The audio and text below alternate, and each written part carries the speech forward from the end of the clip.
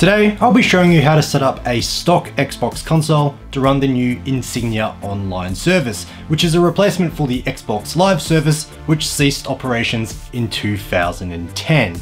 Now, there is an official guide on the website on how to do this, but I'm going to slightly change things up a little bit and go the full throttle with the soft modding of my particular Xbox.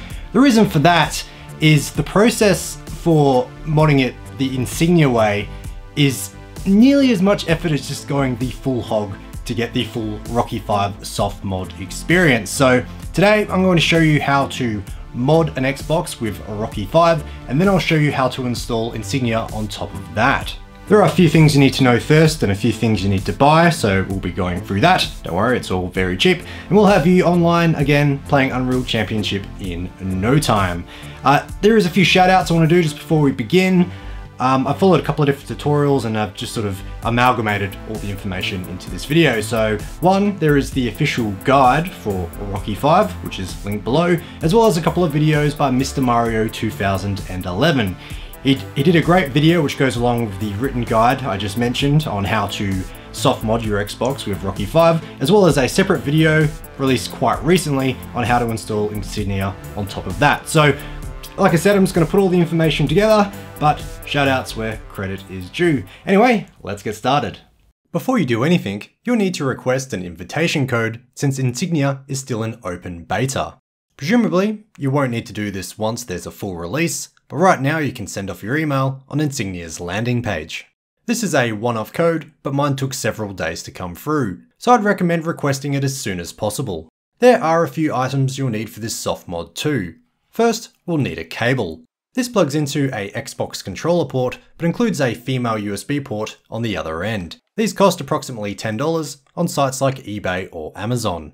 Most modern USB flash drives will not be compatible with the Xbox, however. From what I can tell, it needs to be USB 1.1 compatible and under 1GB in capacity. You may have a formerly loved drive sitting in a drawer or somewhere that's suitable, but I had to buy one online. Again, not expensive or difficult to find, but you're unlikely to find one in retail. I needed one quick, so had to buy 10 of the bloody things because that's all that was available through Amazon's one-day shipping. But you can buy them individually as well. Mine were a capacity of 512 megabytes, and from what I can tell, if you search, it's the same colourful flip-out drive that appears over and over. In my case, they were all compatible with the Xbox. Next, we need a game that a save game exploit is compatible with. Currently, there are 5 titles to choose from: the original Splinter Cell, Mech Assault, 007 Agent Under Fire, Tony Hawk's Pro Skater 4, and Metal Arm's Glitch in the System. I already happen to own both 007 and Tony Hawk's, but you'll need at least one to use an exploit. These are still currently cheap. I searched for Splinter Cell and 007 eBay listings, and most were under $15. Next, we need to be sure the Xbox is running the correct firmware that supported Xbox Live. The simplest way to do this is by selecting the Xbox Live option from the Xbox main menu and seeing if a select account screen appears. Another way is to navigate to Settings, System Info, and wait for the text to scroll until you get 2 strings of numbers. The string starting with D refers to the dashboard version.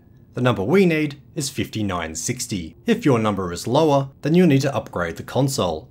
Fortunately, this is easily done. Any later game released will include the update and can install it. You'll just need to run the game and select the Xbox Live option. The list of games that can do this is quite long, and I'm sure you own at least one, but check the link in the description regardless, since it might be another potential purchase before you begin the mod. After you've confirmed the Xbox is running the correct version, you'll need to be sure it can connect to the internet. I'd recommend a wired solution in this case, and for me personally, that meant an Ethernet cable running to my bathroom where a Wi-Fi extender happens to be plugged in. However you decide to plug it in, you can confirm it's connected to a network by navigating to Settings, Network Settings, and choosing Connect. You should receive 3 out of 4 green circles, with the failure, of course, being that it can't connect to Xbox Live. Now, plug the flash drive into your Xbox using the cable adapter. This is a quick and easy way to not only format the drive to be Xbox friendly, but also determine if the drive is compatible to begin with. Head to the memory menu. A message stating that the flash drive isn't working correctly and has been erased should show. This is good. This is what it should say.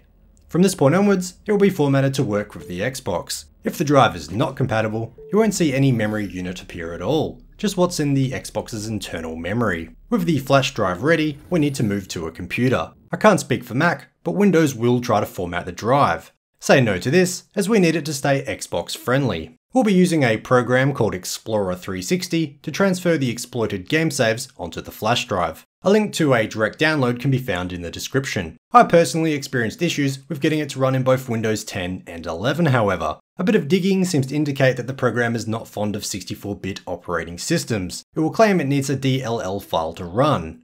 Personally, I'm not too fond of downloading random DLL files, as they are usually only found on dodgy looking websites. Fortunately, I found a solution on Reddit where you can download it directly from Microsoft. This is linked in the description too, but basically there is a Microsoft.NET Framework redistributable package you can download that includes the correct DLL file. For reasons unknown to me, the installer isn't available in English, but French is easy enough to follow.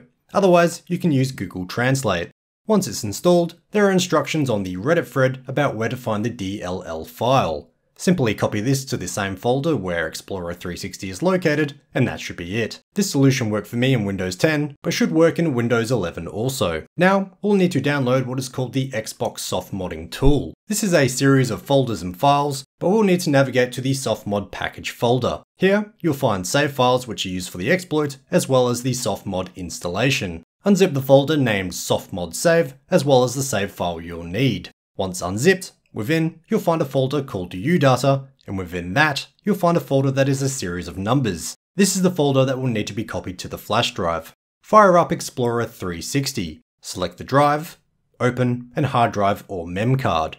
Partition 0 should appear, which is the flash drive.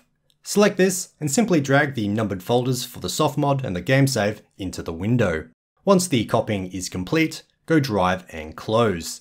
You can now close Explorer360 and safely eject the flash drive through Windows. Plug the flash drive back into your Xbox and navigate to the memory menu. Select the flash drive and copy the save files to the internal memory. You can do this by selecting the file, pushing right, and then A. From here, confirm you wish to copy it to the internal memory. Now, run the game and follow the instructions listed here. You can either pause now or follow the link in the description.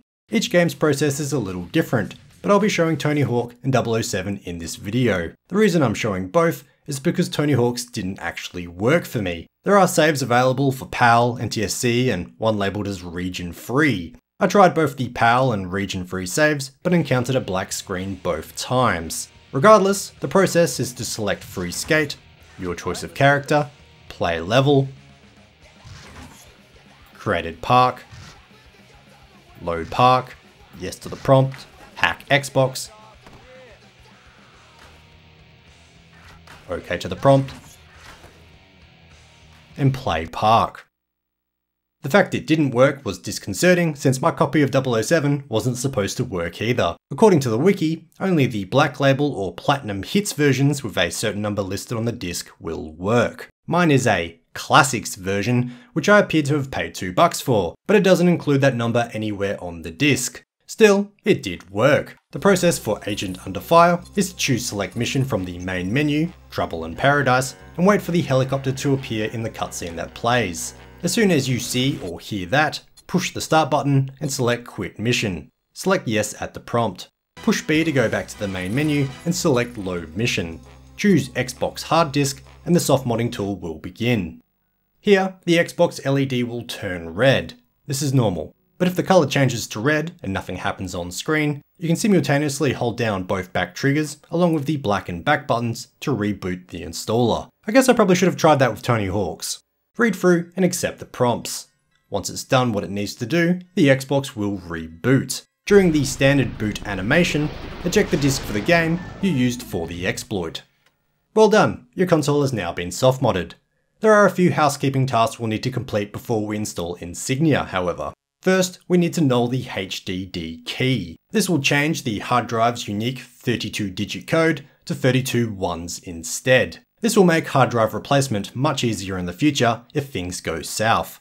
The custom dashboard has a tool built in to achieve this. Navigate to the Applications menu and choose NK Patcher Settings, EEPROM, Advanced Features, Hard Drive, and change EEPROM HDD key. Several warnings will appear, one specifically mentioning to not do this if you've already set up Insignia. Since we haven't, it's fine to let the program do its thing. Take note that the master password will be set to Team Assembly, which is one word in caps, and get yourself back onto a computer. We'll be backing up the EEPROM, which is another method to rescue the Xbox if things go south. Please, don't skip this or the HDD key nulling. Install a program in Windows called WinSCP. Like always, I'll leave a link in the description. While the Xbox is running and connected to the same network, select FTP as the file protocol, leave the encryption drop-down as no encryption, and type in the Xbox's IP address into the hostname field, which is listed here on the Xbox's dashboard. Leave the port number as 21, the username and password are both Xbox or lowercase, and then you may as well save the login information for convenience next time. Now hit login. After a brief pause, you'll be shown two windows. The one on the left shows the directory of the computer you're using, while on the right, we can see the internal storage for the Xbox. On the Xbox's window, navigate to the E folder. Right-click the Backups folder and choose Download. Choose somewhere you won't lose it. Cloud storage is probably a good idea. Next, we need to reinstall the original Xbox's dashboard, as this will be used to access Insignia when it's installed. To do this, we'll need to burn a DVD called the Extras disk. A direct download link for the ISO file can be found in the description. I'd recommend burn for disk burning duties. Pop a blank DVD-R into your computer, select the file, and choose a low write speed like 2.4. Be sure to select the verified checkbox and you're off to the races. Once done, insert the disk into the Xbox. Once the disk is loaded, navigate to Dashboards and then MS Dashboards. Select Install and yes to the prompts. I'd personally recommend installing Audio 2, since you may have noticed how eerily quiet the dashboard has been since the Softmod. Once installed, remove the disk and reboot the Xbox. Now, with sound in the background, navigate to Applications and Xbox Dashboard. The OG dashboard will launch, and if we go back to the system info, we'll see the dashboard version is still 5960. Next, we need to change the Xbox's IP from dynamic to fixed. Certain games only work online if the IP is static. Back on your computer, which needs to be connected to the same network as the Xbox, head to the command prompt and type ipconfig followed by the enter key. Take note of the subnet mask and default gateway IPs. Back on the Xbox, navigate to the settings menu and then the network menu. From here, we should be able to enter 5 different IP addresses, but I encountered a glitch where it wasn't saving the inputted numbers. If you experience this too, I found that setting the type to static, exiting and saving the settings, and then rebooting the console worked. Back in the network settings, set the IP address to what is listed in the main menu. This is the same string of numbers you entered into the FTP program. Below that, subnet mask and gateway are what you noted through the command prompt on your computer, and DNS1 is the number listed on Insignia's Connect page. During this video's production it was this, but be sure to check the page during your setup just in case it's changed. Lastly, we can set an alternative DNS. Popular choices are Cloudflare's, which are all 1s, and Google's, which are all 8s. After inputting all those numbers, scroll down to the bottom of the menu, choose Save, and reboot the Xbox. Finally, it's time to install Insignia. Head back to a computer and follow the download link in the description for the installation assistant. Download that file and place it in a folder named something like Insignia Setup. Again, fire up WinSCP and place your Insignia Setup folder in E, Applications. Exit WinSCP and reboot your Xbox. Back on the Xbox, navigate to Applications and Insignia Setup. All you need to select is Register Xbox. It will appear to do nothing for about 10 seconds, but you should then receive a message that the Xbox has been successfully registered. There is a troubleshooting wizard if that does not happen, but otherwise, you can select Quit Setup Assistant. Head back to the original MS dashboard and recheck the connection status. Now you should get a green circle for the final item connected to Xbox Live. We're getting close. Back at the main menu, select Xbox Live, New Account, and press Continue to the Welcome message. For the billing region, choose whatever country you're residing in. If your country isn't listed, choose whatever is geographically closest to you. I did have connection issues during this stage, but it worked after several attempts. It is still in beta after all. Read through and accept the terms of use to continue. Next, you can choose a gamer tag. If your preference is already taken, a suitable alternative will be recommended. Luckily for me, there are no other RGO imposters on the network yet. Now, input the code that was sent by email when you requested an invite. Thankfully, this is not case sensitive. After that, there will be a few mostly redundant screens about the purchase and refund policies, since Insignia is free, but the refund screen does give useful information about entering a credit card number. Straight up, do not enter a real credit card. Instead, select Visa, make up a cardholder name. The card number is 4, with the rest of the numbers being 1s. Choose an expiry date, far in the future, and also enter a phony phone number. Next, when prompted to enter an email address, be sure to use the same address you used to request the invite code. This is a vital step. Otherwise, it doesn't matter what you choose for the marketing information. Select yes to the create account screen. Besides setting a controller pin if you wish, that's it. You're in. Now it's simply a case of loading up your favorite supported game and selecting the Xbox Live menu. Speaking of supported games, as of writing, there are 52 to currently choose from. Some obvious titles are missing, like Halo, but hopefully we'll see that added soon. As for my experiences playing, they were technically good, but man, I suck at online gaming. Reminds me why I love my precious single player experiences so much. I have the reflexes of a koala. Regardless, I gave Unreal Tournament a go first. The Insignia service indicated real people were matchmaking, but I'm sure I was instead playing against bots. Why? Because they were too easy to kill and had generic names. So I went to the next active game, Counter-Strike, the old faithful. Straight away I stared at my counterpart and pondered if he was real. The only way to tell for certain, of course, is the jump test. Yes, he's real. But unfortunately, we couldn't find any terrorists and kind of just aimlessly wandered around the map until we lost.